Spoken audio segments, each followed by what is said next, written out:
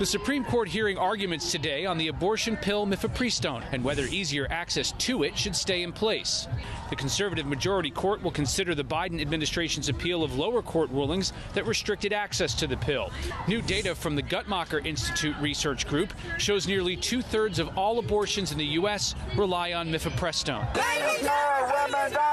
Abortion rights groups say the drug's been proven safe and that the court should confirm the FDA's ruling broadening access to it, especially as the justices repealed the nationwide right to abortion 2 years ago. From 2000 on, including in 2021, FDA acknowledged that the restrictions, the safeguards that it was removing on the abortion drug would mean that more women suffer harm and end up in the emergency room.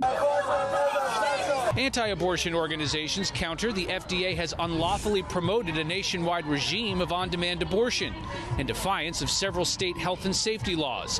For now, the Supreme Court is allowing the FDA to continue regulating the drug while the appeals process plays out.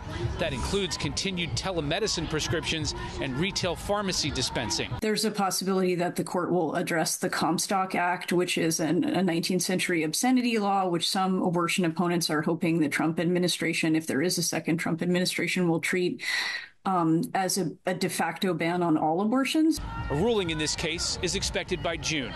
At the Supreme Court, Rich Edson, Fox News.